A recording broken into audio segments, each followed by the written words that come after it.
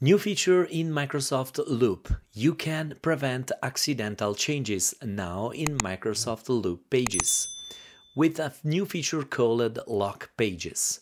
Let me show you how it works. Let's go. Here I have Microsoft Loop open.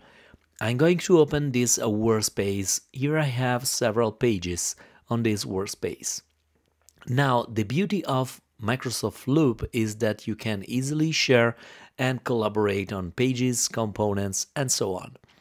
But maybe you want to avoid unwanted edits or accidental edits by your colleagues.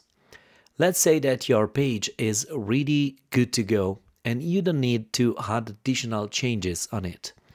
To lock the page, all you need to do is go over the ellipsis button next to the share button and you are going to find Lock Page. Let's turn on this toggle button and now, as you can see, this is locked by me and opened by me this page, but I can no longer type on the page. Do you like this new addition? Let me know in the comment down below. If you want to see more video like this one, add loop in the comment and I will follow up with additional videos around this topic. I hope to see you next time.